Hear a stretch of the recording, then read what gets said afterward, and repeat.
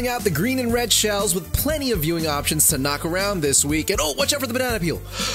Oh, saved you on that one. On top of Mario and his cart full of nostalgia overload, we've got a few one-word title recs that all couldn't be more different, from basketball to road rage to painting, plus an RT25 celebratory pick that just anime leave you wanting more. That was as painful to write as it was to say. Rotten Tomatoes is taking off from the free throw line, and you know it's gonna be a slam dunk on this week's What to Watch. Bowser is coming. I'm not afraid. I'll do anything for my brother. We're going to save him.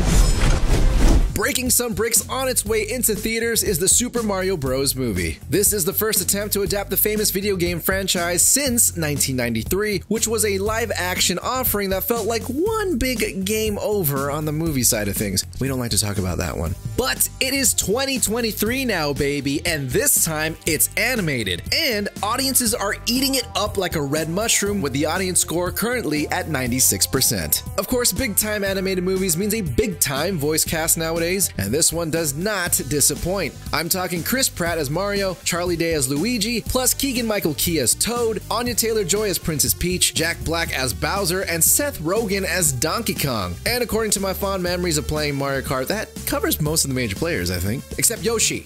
Where's Yoshi? Tell me Yoshi's in it. And to ensure that this beloved franchise was adapted the right way this time, Mario Bros. Creator Shigeru Miyamoto served as a producer and leaned on the fine folks at Illumination, who made the Despicable Me films, to handle the movie-making part of it. Smart. And if it's a hit, you can be certain this is just the start of seeing all your favorite Nintendo properties on the big screen in one big shared universe. Where we heard that before. You would have to have a pretty compelling pitch. I can tell them the one thing the other companies can't compete with. Our basketball division is terrible. I do not love it. And now onto another mega pop culture staple served up in movie form, Air, which tells the incredible true origin story of the world's most famous shoe line of all time, Air Jordan. Posting up strong just under 100% on the tomato meter so far and certified fresh, this one has been impressing critics with many things, including its director, Ben Affleck, and star, Matt Damon. In fact, top critic Tim Grierson from Screen International called it a crowd pleaser made with panache and smarts, adding that Matt Damon is immensely appealing and Ben Affleck produces one of his most irresistibly entertaining dramas. And if you're a little worried about offending the guy behind your coolest pair of shoes, you'll be glad to know that MJ himself, Michael Jordan, did meet with Affleck prior to filming and gave it his blessing. You have this serene Zen Buddhist thing going on. Hey? Another one that's worth a slab of your watch time this week is the new Netflix comedy series, Beef. Obviously, you're interested now that you know it stars Ali Wong and Steven Yeun, but when I tell you that they play two strangers involved in a road rage incident that slowly consumes their lives, I'm just hoping you'll stick around to the end of this episode before starting it. And BT Dub, if you need a quick education on road rage, come visit LA for a few days. The series was created by Lee Sung-jin, who was actually just hired to pen Marvel Studios' Thunderbolts, lucky, which is good news for them because Beef is currently certified fresh, hovering around the 100% mark on the tomato meter. And to back this all up is top critic Angie Han from The Hollywood Reporter, who called it a feast of sharp comedy, wild thrills, and disarming empathy. You're lucky I'm an artist instead of a woman who says really mean things to other women. You were an artist.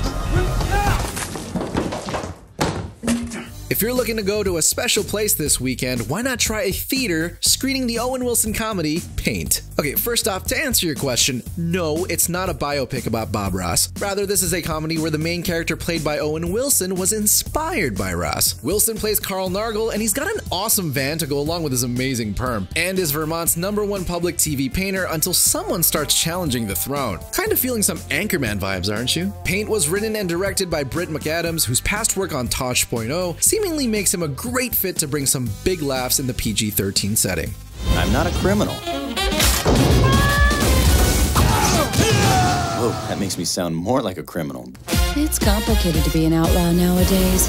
And because we're always looking for a reason to party around here, this final rec comes courtesy of Rotten Tomatoes' 25th anniversary. Please don't sing. Instead, feast your eyes on the Japanese anime series Cowboy Bebop. It's also celebrating its 25th anniversary this year and is considered one of the greatest animated series of all time. It's set in 2071 and follows a bounty hunting crew aboard a spaceship called the Bebop. Its one and only season is certified fresh at 100% on the tomato meter, with an audience score quite high as well at 90%. 95%. And with flavors of Western, noir, science fiction, and more, the critics' consensus calls it a head-spinning array of genres and references and must be experienced. And particularly for Westerners, it's considered to be the gateway series into the anime genre as a whole, which is what happened back in 2001 when it became the first ever anime to appear on Cartoon Network's late-night broadcast block called Adult Swim. If you know what we're talking about, consider yourself part of the cool club.